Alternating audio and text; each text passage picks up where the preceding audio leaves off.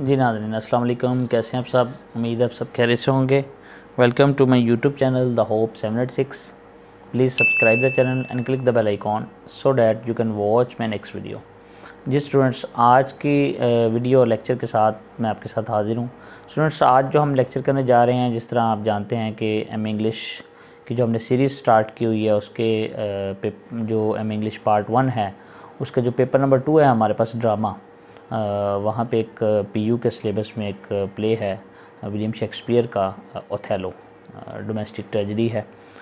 Basically आज हम Othello पे नहीं बात करेंगे, आज हम जो है वो विलियम शेक्सपियर की जो लाइफ हिस्ट्री है, लाइफ एंड वर्क्स है, उस पर बात करेंगे। सो स्टूडेंट्स, वक्त ज़ाया किए बगैर जो है वो स्टार्ट करते हैं। और स्टार्ट जो है वो विलियम शेक्सपियर की बात हो तो उसके कोटेशन की बात ना हो तो ऐसा हो नहीं सकता। विलियम शेक्सपियर की जो कोटेशन है उससे बात स्टार्ट करते हैं अपनी। It is not in the stars to hold our destiny, but in ourselves. कहता है कि it is not in the stars to hold our destiny. ये स्टार्स पे, सितारों पे जो है मुयस्सर नहीं है, मुनहसर नहीं है। जो हमारी डेस्टिनी को कंट्रोल करना हमारे कंट्रोल में है, और वो कैसे होगा, वो काम से होगा। Students, if we talk about William Shakespeare, and he was called himself a father of English literature, and no doubt about it, इसमें कोई शक नहीं है students। And he was born in April 23, 1564, and he was died in also April 1616. At his very period of his history, a short period of his history, he wrote approximately more than 37 plays and 154 sonnets as well. He was born in England and in Stratford, London, and कोई नहीं जानता था उस वक़्त के जो एक William Shakespeare है कल का, जो इतना बड़ा फादर ऑफ इंग्लिश लिटरेचर कहलाएगा, फादर ऑफ इंग्लिश ड्रामा कहलाएगा, वो जो है वो इंग्लैंड जैसे इतने छोटे से जगह पर जो है वो पैदा होगा। His nickname was board, the board, उसको द बार्ड बोलते थे। बार्ड बेसिकली पोइट को बोलते हैं, द बार्ड ऑफ आइवॉन इसका बेसिकली है। And at the age of 18 he married to Anne Hathaway, and when he was 18 years old, and his wife was 26 years old, and they have had 3 children as well, and he was only one boy, and his name was Hamlet, जिसे कहा जाता है कि जो Hamlet इसका जो famous play है all over the world, Hamlet जो है वो उसके जो है कुछ तो उसका कनेक्शन ज़रूर है, और हैमलेट जो है वो बहुत फेमस रिनाउंड प्ले है in the world as well. और इसकी हैमलेट और इसकी जो बेटी है जोटिथ, ये दोनों जो हैं वो ट्विंस हैं। और जो हैमलेट था, he was died at the age of 11 as well. So if we talk about his writing style, he wrote mid 80 as well. And if we talk about his famous plays as so many other things, तो students इसके जो जिस तरह के हमें सब जानते हैं कि डिफरेंट जो क्रिटिक्स हैं वो इनके बारे में क्या राय रखते हैं, और इनको बहुत ज़्यादा जो है वो एडमायर किया जाता है all over the world as well. तो इसके एक और कोटेशन है, वहाँ से बात जो है वो करके आगे बढ़ाते हैं और देखते हैं कि इन्होंने और क्या क्या लिखा। The fool doth think he is wise, but the wise man knows himself to be a fool as you like it. तो स्टूडेंट्स, इन्होंने जो है वो अपनी जो क्या कहते हैं प्लेस हैं, या इन्होंने जो राइटिंग अपनी लिखी हैं, इन्होंने इसको डिफरेंट कैटेगरीज़ में जो है वो मेंशन किया। And he has divided his works into 3 different categories as well, and he was famous for tragedies as well. The first one when he wrote comedies, and the second one he wrote histories, and the third one he wrote tragedies as well. और जब इसने around 16 इसने 1610 में, around 1609 1610 में इसने जो है वो रिटायरमेंट ले ली लिखने से।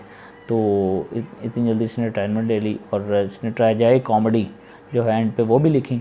तो इसका जो हिस्ट्री है और इसकी कॉमेडी है और इसकी जो ट्रेजेडीज़ हैं उस पर बात करते हैं। इसके साथ साथ हम स्टूडेंट्स जो बात करेंगे कि डिफरेंट जो राइटर हैं और एज है वो क्या कहती हैं। इसने स्टूडेंट्स एक और बात यहाँ पे मैं आपको बताता चलूँ, इसके अपना जो थिएटर था लॉर्ड चैम्बरलेन्स मैन, जो बाद में लेटर ऑन कन्वर्ट हो गया किंग्स जो मैन के नाम से आफ्टर क्वीन एलिज़ाबेथ। एंड इसने जो दो इरा जो देखे, दो इरा में इसका नाम आता है एलिज़ाबेथन एज और जैकोबिन पीरियड जो है, दोनों इसने देखे, क्योंकि 1603 में क्वीन एलिज़ाबेथ की जो है वो डेथ हो चुकी थी, और उसके बाद जो है वो जो भी आया किंग, उसने फिर नाम उसका लॉर्ड चैम्बरलेन्स मैन का भी कन्वर्ट कर दिया। और students it is very what we से कि बहुत ज़्यादा जो है वो सरप्राइजिंग है। Yes, it is very surprising that he rot approximately 37 plays and 154 sonnets as well. Students देखते हैं कॉमेडीज़ ने जो उनसे लिखी। ऑल्स well that and well, comedies chronologically बात कर रहे हैं हम। As you like it, comedy of errors, that is very famous play in the world. Loves labours lost, Mayer for Mayer, Merchant of Venus, that is also included in university syllabus as well. Merry Wives of Windsor, Midsummer Night's Dream, Much Ado About Nothing, Taming of the Shrew, Tempest, that is also included in Surgoda University syllabus as well. Twelfth Night, Two Gentlemen of Verona, Winter's Tale. Winter's Tale is included in the syllabus of Punjab university part 1 Othello के साथ।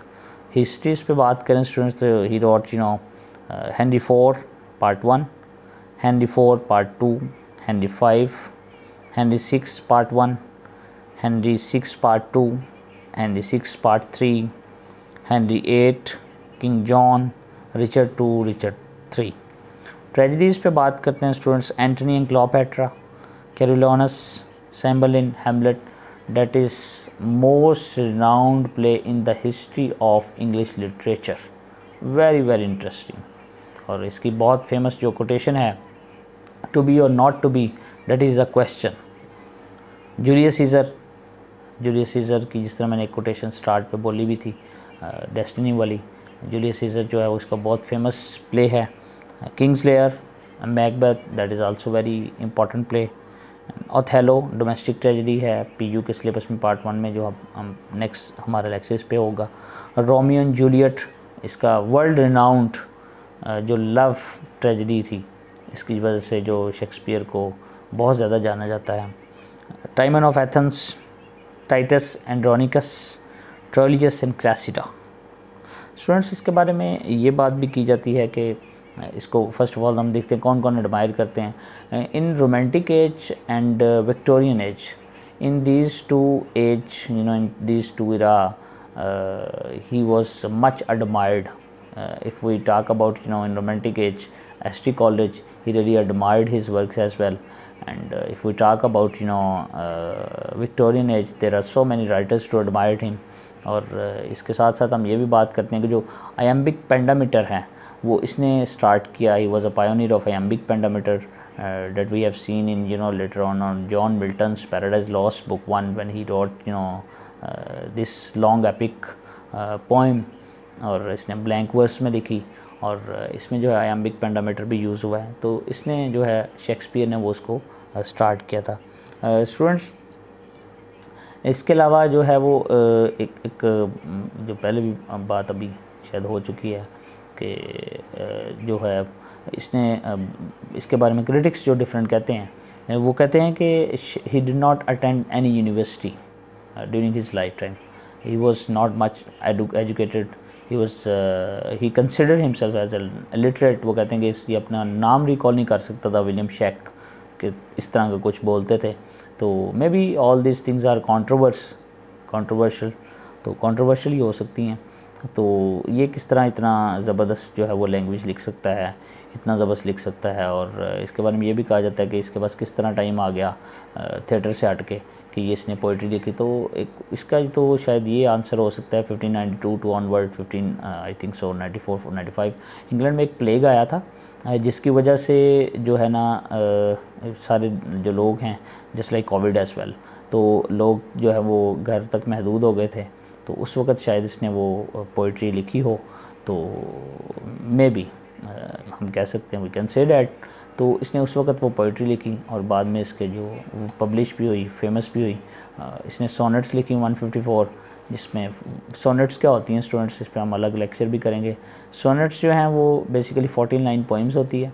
इसका जो first 8 line होती हैं that is called Octave and the second one 6 line is called सेसेट। तो इसको इस तरह कैटेगराइज़ किया गया है। लेटर इसमें वाइट एंड सरे ने बहुत ज़्यादा काम किया है, तो डिफरेंट और भी पोइट्स हैं। इस पर हम फिर बात करेंगे। इसने 154 सोनेट्स लिखी, जिसमें मोर देन 100 और आई थिंक सो 100 और 104 पोइम्स में इसने अपने जो एड्रेस किया वो अपने एक friend, one of his friend as well, इसने उसी से एड्रेस किया। although as we all know that he was called literature, a father of English literature, father of English drama as well. So इसकी famous code हैं कुछ 10 to 12 अगर बात हो और शेक्सपियर की कोटेशंस की बात ना हो या उसको हम ना रिकॉल करें तो how it is possible. The first one is I would say The fault, dear Brutus, I really like this quotation as well, is not in our stars but in ourselves.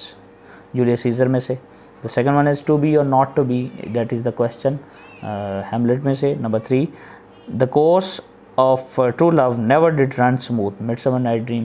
Students इसके जो एक बड़ी खूबसूरत इसने जो as you like it में से इसने जो ली थी, जो पोइम भी हमारी एक सर्व बनी, BA के सिलेबस में भी शामिल है। All the world is a stage. He beautifully described a man in different 7 categories as well. He beautifully divided. तो किस तरह जो है उसने उसको डिवाइड किया, एज यू लाइक इट में से इसने लिया। और इसके बाद student if I loose my honour I loose my self, Antony क्लोपेट्रा में से। एज यू लाइक इट के all the world is a stage में आगे बता चुका हूँ आपको। Now is the winter of our discontent, Richard 3 में से। Brevity is the soul of wit, Hamlet में से। Students brevity is the soul of wit is also a idiom, idiom भी है ये। इसके बाद B not afraid of greatness, some are born great, some achieve greatness and some have greatness thirst upon M, 12th night में से। Beautiful quotation. Love all, trust of you, do wrong to none, और किसी के साथ गलत ना करो। ऑल्स well that ends well. Good night, parting is such sweet sorrow, Romeo and Juliet की जब when they were parting. But I will wear my heart upon my sleeve, Othello, domestic tragedy में से। There are more things in havens and earth, Horatio, then are dreamed in your philosophy, Hamlet. जो इसका बेहतरीन जो tragedy consider होती है आज तक की। So students it is all about William Shakespeare as well. इसने जो एक और इसमें चीज़ जो है मैं इसमें इनोवेट करना चाहता हूँ, जो हमने इसकी जो वर्क्स हैं उसमें से देखी, इसने he has given more than 10,000 words to English literature. Her word एक नया और नया उसका मीनिंग। इस तरह दो, दी, इस तरह इसने बहुत ज़्यादा वर्ड्स दिए, वो मैं आपके साथ शेयर भी करूँगा। तो इसने जो है वो बहुत ब्यूटीफुली जो है वो लिखा है। इसकी बड़ी ज़बरदस्त रेजिडेंशियल जो ट्रिप है, इसके जो हिस्ट्री है बहुत खूबसूरत है। So students, I hope that you people really enjoyed my lecture today, and if you have any question, come in the comment box and ask me and I will give you an answer. So thank you very much.